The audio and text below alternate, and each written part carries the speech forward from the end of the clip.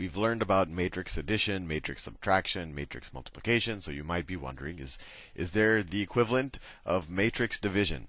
And before we get into that, well, let me introduce some concepts to you, and then we'll see that there is something that maybe isn't exactly division, but it's analogous to it. So before we introduce that, I'm going to introduce you to the concept of an identity matrix. So an identity matrix is a matrix, and I'll denote that by capital I. When I multiply it times another matrix, actually, I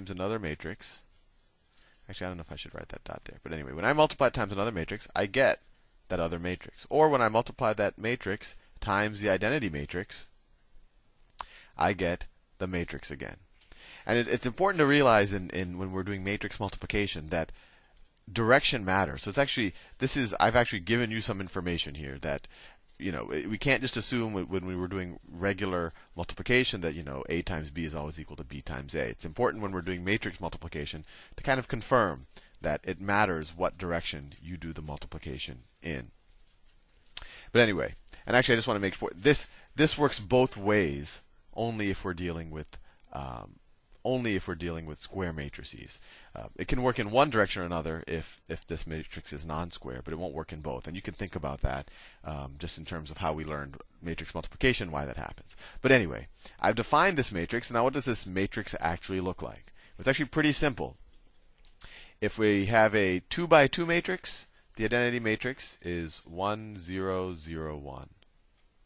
If you want 3 by 3, it's 1, 0, 0, 0, 1, 0, 0, 0, 1. I think you see the pattern. If you want a 4 by 4, the identity matrix is 1, 0, 0, 0, 0, 1, 0, 0, 0, 0, 1, 0, 0, 0, 0, 1. So you can see all the identity matrix is for a given dimension. I mean, we could extend this to an n by n matrix. Is you just have ones along this top left to bottom right diagonals, and everything else is a 0. So I've told you that. Let's prove that it actually works. So let's take this matrix and multiply it times another matrix and confirm that that matrix doesn't change. So if we take 1, 0, 0, 1, and let's multiply it times, let's do a general matrix, just so you see that this works for all numbers, A, B, C, D. So what does that equal? So we're going to multiply this row times this column. 1 times A plus 0 times C is A. Then that row times this column. 1 times B plus 0 times D. That's B. Then this row times this column. 0 times A plus 1 times C is C. And then finally this row times this column. 0 times B plus 1 times D. Well, that's just D. There you have it. And it might be a fun exercise to try it the other way around as well. And I think actually it's an even better exercise to try this with a 3 by 3. And you'll see it all works out. And a good exercise for you is to kind of think about why it works. And if you think about it, it's because you're getting your row information from here and your column information from here. And essentially, anytime you're multiplying, let's say this vector times this vector, you're multiplying the corresponding terms and then adding them, right? So if you have a 1 and a 0, this 0 is going to cancel out anything but the first term in this column vector. So that's why you're just left with A. And that's why it's going to cancel out everything but the first term in this column vector. And that's why you're left with just B. And similarly, this will cancel out everything but the second term. So that's why you're left with just C there. Right? This times this, you're just left with C. This times this, you're just left with D. And that same thing applies when you go to 3 by 3 or n by n vectors. So that's interesting. You have the identity vector. Now, if we wanted to complete our analogy, so let's think about it. We know in regular mathematics, if I have 1 times A, I get A. And we also know that 1 over A times A, this is just regular math. This has nothing to do with matrices, is equal to 1. Right? So, and we call this the inverse of A. And that's also the same thing as dividing by the number A. Right? So is there a matrix analogy? Is there a matrix, and let me switch colors because I've used this green a little bit too much. Is there a matrix where if I have the matrix A and I multiply it by this matrix, and I'll call that the inverse of A, is there a matrix where I am left with not the number 1, but I'm left with kind of the 1 equivalent in the matrix world, where I'm left with the identity matrix? And it would be extra nice if I could actually switch this multiplication around. So A times A inverse should also be equal to the identity matrix. And if you think about it, if both of these things are true, then they're actually, not only is A inverse the inverse of A, but A is also the inverse of A inverse. So they're each other's inverses. That's all I meant to say. And it turns out there is such a matrix. It's called the inverse of A, as I've said 3 times already. And I will now show you how to calculate it. So let's do that. And we'll see calculating it for a 2 by 2 is fairly straightforward, although you might think it's a little mysterious as to how people came up with the mechanics of it or the algorithm for it. 3 by 3 becomes a little hairy. 4 by 4 will take you all day. 5 by 5, well, you're almost definitely going to do a careless mistake if you did the inverse of a 5 by 5 matrix, and that's better left to a computer. But anyway, how do we calculate the matrix? So let's do that, and then we'll confirm that it really is the inverse. So if I have a matrix A, and that is, let's just say A, B, C, D, and I want to calculate its inverse is actually, and this is going to seem like voodoo, and in future videos I will give you a little bit more intuition for why this works. I'll actually show you how this came about. But for now, it's almost better just to memorize the steps, just so you have the confidence that you know that you can calculate an inverse. It's equal to 1 over this number times this A times D minus B times C. A, D minus BC.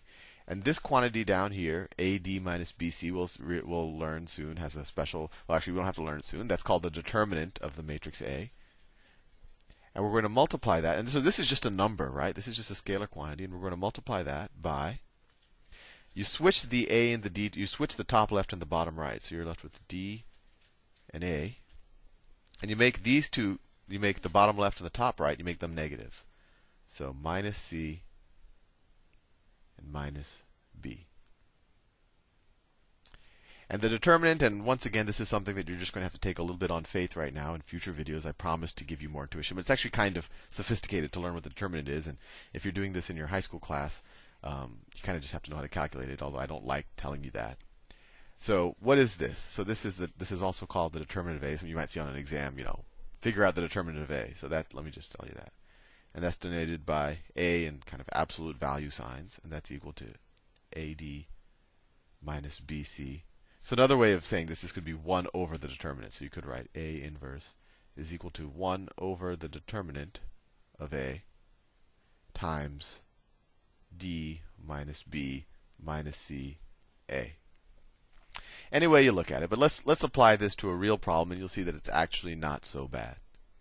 So let's say that I have a matrix. Let's change letters, just so you know that it doesn't always have to be an A. Let's say I have a matrix B, and the matrix B is 3. I'm just going to pick random numbers. Minus 4, 2, minus 5. Let's calculate B inverse. So B inverse is going to be equal 1 over the determinant of B. Well, what's the determinant? It's 3 times minus 5 minus 2 times minus 4. So 3 times minus 5 is minus 15. Minus 2 times minus 4. So 2 times minus 4 is minus 8, but we're going to subtract that. So it's plus 8. Plus 8. And we're going to multiply that times.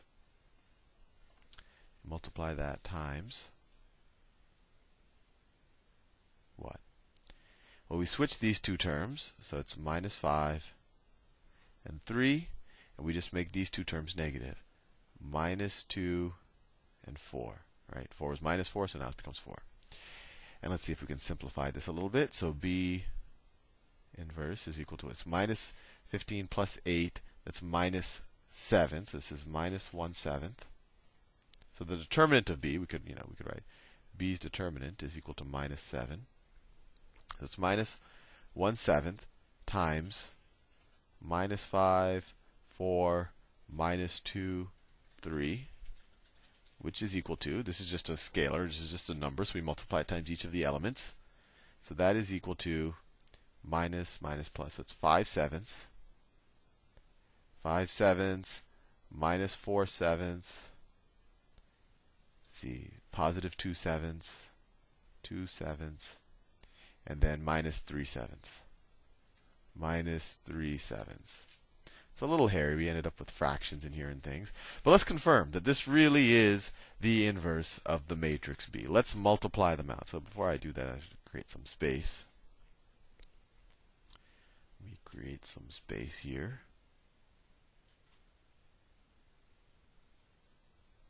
Actually, I don't even need this anymore. There you go. Okay, so let's confirm that that times this, or this times that, is really equal to the identity matrix. So let's do that. So let me switch colors. So B inverse is 5/7, if I haven't made any careless mistakes, minus 4/7, 2/7, minus 3/7. That's B inverse, and let me multiply that by B. 3 minus 4, 2 minus 5. Now this is going to be the product matrix. I need some space to do my calculations. So let's see. First I'm going to take this. Let me switch colors. I'm going to take this row times this column. So 5/7 times 3 is what? 15/7. 15/7 plus minus 4/7 times 2. So minus 4/7 times 2 is, it's minus, let me make sure that's right. 5 times 3 is 15/7. Minus 4, oh yeah, right. 4 times 2 is, so minus 8/7.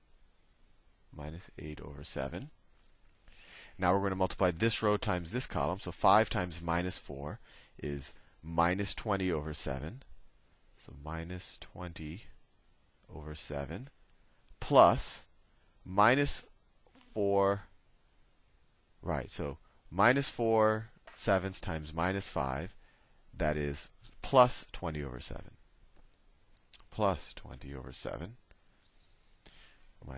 My brain is starting to slow down, having to do matrix multiplications with fractions with negative numbers. But this is a good exercise for multiple parts of the brain. But anyway, so let's go down and do this term. So now we're going to multiply this row times this column. So 2/7 times 3 is 6/7 plus minus 3/7 times 2. So that's minus 6/7. One term left, home stretch. 2/7 times minus 4 is minus 8/7. Minus 8/7, right? 2/7 times 4 is minus 8/7 plus minus 3/7 times minus 5. So those negatives cancel out, and we're left with plus 15/7. 15/7. And if we simplify, what do we get? 15/7 minus 8/7 is 7/7. Well, that's just 1. This is 0, clearly. This is 0. 6/7 minus 6/7 is 0. And then minus 8/7 plus 15/7, that's 7/7. That's 1 again. And there you have it. We have actually managed to inverse this matrix. And actually, as you see, it was actually harder to prove that it was the inverse by multiplying it, just because we had to do all this fraction and negative number math. But hopefully that satisfies you, and you could try it the other way around to confirm that if you multiply it the other way, you'd also get the identity matrix. But anyway, that is how you calculate the inverse of a 2x2. And as we'll see in the next video, calculating by the inverse of a 3x3 matrix is even more fun.